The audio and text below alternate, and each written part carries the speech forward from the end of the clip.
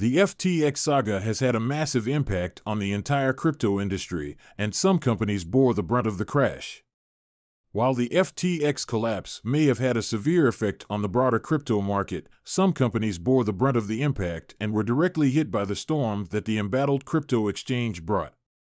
Here are some of the affected companies that Cointelegraph tracked up to November 17, 2022. Genesis. Institutional trading firm Genesis announced on November 11 that it had $175 million in locked funds within the firm's trading account on FTX. However, the company noted that this does not have an impact on its market-making activities. Furthermore, the trading firm clarified that this exposure is not material to the business and won't get in the way of its operations. As part of our goal in providing transparency around this week's market events, the Genesis derivatives business currently has $175 million in locked funds in our FTX trading account. This does not impact our market-making activities. Genesis, at Genesis Trading, November 10, 2022. While the company had trading relationships with the crypto exchange, the firm also clarified that it does not have an ongoing lending relationship with FTX or Alameda Research. Galaxy Digital. Blockchain financial services company Galaxy Digital recently disclosed its $76.8 million exposure to FTX. Within the amount, the firm highlighted that $47.5 million is already in the process of being withdrawn. Despite the exposure, the company highlighted that it still has $1.5 billion in liquidity. This includes $1 billion worth of cash and $235.8 million in stablecoins, which can cover its losses. Sequoia Capital. In a letter addressed to its limited partners, venture capital company Sequoia Capital announced that its $213.5 million investment in companies FTX and FTX US is now worth $0. The firm admitted that the FTX debacle spurred a solvency risk. Despite this, the venture capital firm claimed that its exposure is limited and offset by its gains. The firm wrote in a letter, "The $150 million loss is offset by $7.5 billion in realized and unrealized gains in the same fund, so the fund remains in good shape." The firm also highlighted that it is in the business of taking risk, suggesting that some investments will have their upsides, while some will have their downsides. Galois Capital. Hedge fund Galois Capital has admitted that part of its funds is stuck on FTX. In a letter to investors obtained by the Financial Times, the firm reportedly has half of its capital still stuck on FTX. The amount is estimated to be around $100 million, based on the firm's assets under management as of June. BlockFi. As the FTX collapse hit the market, crypto lending firm BlockFi has also admitted having significant exposure to FTX and associated corporate entities.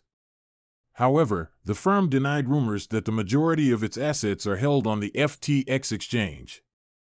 In an update, the firm wrote, "While we will continue to work on recovering all obligations owed to BlockFi, we expect that the recovery of the obligations owed to us by FTX will be delayed as FTX works through the bankruptcy process." On November 11, the company limited activities on its platform and halted client withdrawals. The firm also advised clients not to deposit to its BlockFi wallets or interest accounts. Crypto.com.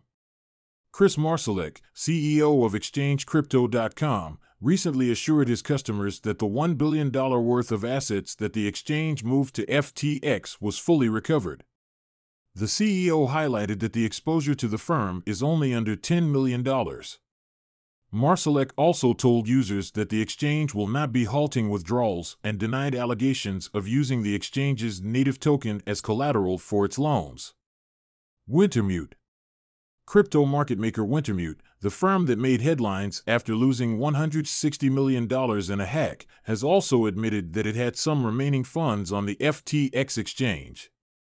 It tweeted, "We do have remaining funds on FTX, and while this is not ideal, the amount is within our risk tolerances and does not have a significant impact on our overall financial position."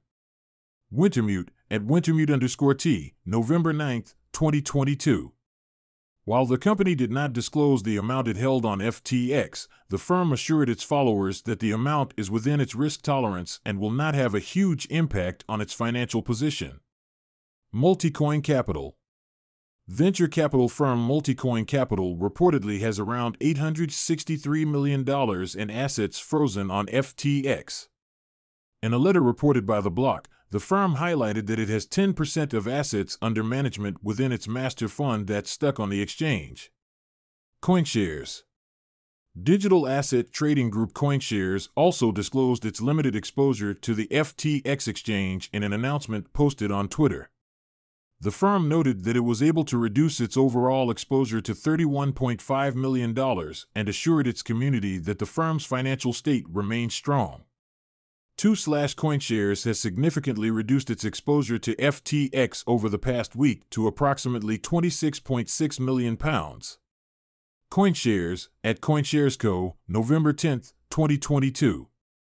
The exposure consists of around $3.1 million in Bitcoin, BTC, $1 million worth of Ether, ETH, $25.9 million in United States dollars and USD Coin, USDC, and $110,000 worth of other assets.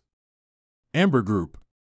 Financial services firm Amber Group has announced that it has been an active trading participant on the FTX exchange and has withdrawals yet to be processed. Despite this, the company stated in an announcement that the exposure is only limited to less than 10% of its total trading capital. The firm assured the community that the amount does not threaten its liquidity or its operations. Pantera Capital. In a blog post, investment firm Pantera Capital noted that it had suffered some risks and losses from the FTX collapse. This came from the firm's Blockfolio acquisition, which was an FTX token, FTT, and FTX stock. According to the announcement, the firm liquidated as much FTT as it could on November 8. Nexo. While crypto lender Nexo admitted to having a small loan to Alameda Research, the firm highlighted that the amount was less than 0.5% of its total assets. The loan was fully collateralized by digital assets and was sold according to an announcement. The firm was also able to dodge a potential $219 million loss by withdrawing its entire balance from the FTX exchange. Apart from the companies mentioned above, companies such as Nestcoin laid off some of its staff because it was unable to withdraw its assets on FTX.